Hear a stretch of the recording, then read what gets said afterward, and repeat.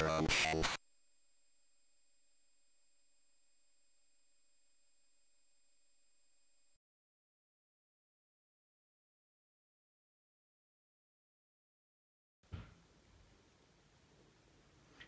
time we're taking an older book down from the retro shelf for a second look, and we go back to 2012 with The Future Was Here, the Commodore Amiga by Jimmy Maher. Jimmy Maher, the Digital Antiquarian, with his blog at feelfree.net, has done some amazing research and articles on the software industry and the growth of technology. He also does a series, The Analog Antiquarian, looking at ancient history, which I find fascinating too. Where else can you read about an Italian circus strongman becoming a leading Egyptian archaeologist? The Future Is Here is proof of just how exhilarating platform studies can be. Jimmy Maher has the rare talent of writing technical descriptions that are both challenging and accessible, so that the conclusion of each chapter one experiences the rewarding pleasure of having learned and understood something new and difficult.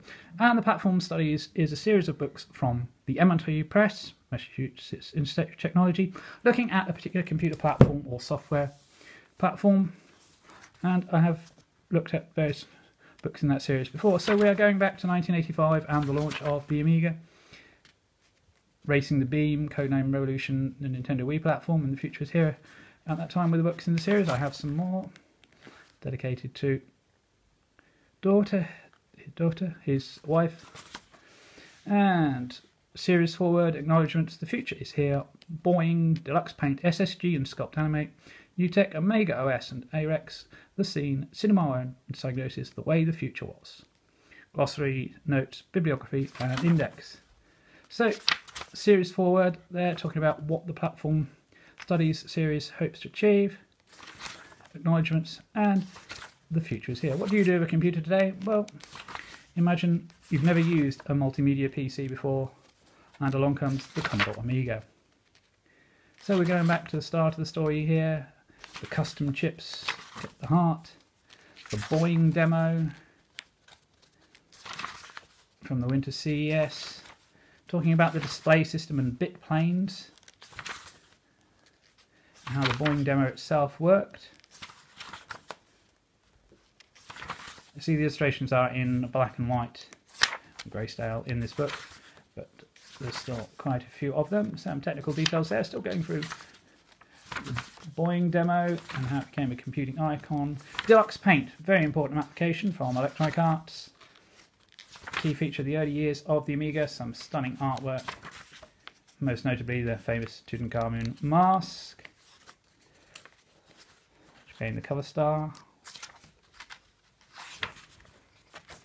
Up to Deluxe Paint Free and how memory access works here, working environments, going into animation,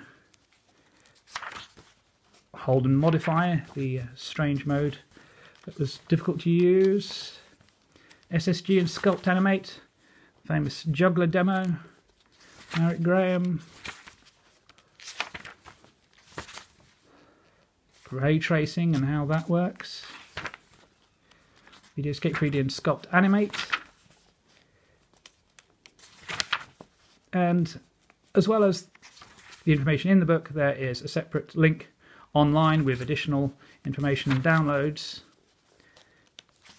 to accompany the text, Sculpt Animate successes, and then on to New Tech, the video toaster, how the Amiga became involved in video effects, probably most famously in Babylon 5 and Sequest DSV through the use of the Genlock technology and digitizer. Max Headroom, believed to be generated with the help of an Amiga, the background certainly. In-space scene from the pilot episode of Babylon 5, generated entirely in Lightwave 3D, running on a video toaster equipped Amiga. The video toaster obviously very important in terms of video production. Amiga OS and AREX, talking about the technical side here, and the libraries at the heart of the Amiga, the Guru meditation era when things went wrong. There's little funny little anecdotes about the origin of that. And AREX, the scripting language, talking about the scene, so computer viruses, the demo scene, cracking and swapping. Red Sector's Mega Demo. State of the Art from Spaceballs. Deluxe Music Construction Set. And then talking about Pro Tracker and the growth of the mod scene. Cinema and Wear and Psygnosis, looking at two of the key developers on the Amiga. TV Sports Football with its TV-like presentation there. Braticus, box artwork by Roger Dean, Menace in Action.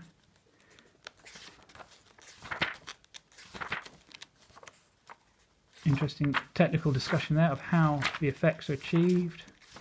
The legacy of Psygnosis. And the way the future was, how unfortunately Commodore did not make the best of the Amiga. Attempts to update the hardware with the AGA machines, and ultimately the bankruptcy of Commodore. A very useful glossary of terms used in the book. Some very Amiga specific terms there, like the copper. Notes for each chapter, footnotes that add extra reading and extra description. Some of these are quite interesting. Then into the bibliography and the index. So over 300 pages, illustrated, very well written, very easy to read, but still putting across a lot of technical information. Thoroughly recommend The Future Is Here by Jimmy Maher, and I also recommend reading his blog at feelfree.net. I'll leave links in the description. Hope you enjoyed this video. Please comment, like, share, subscribe, support me on Ko-fi, and I'll see you in the next video.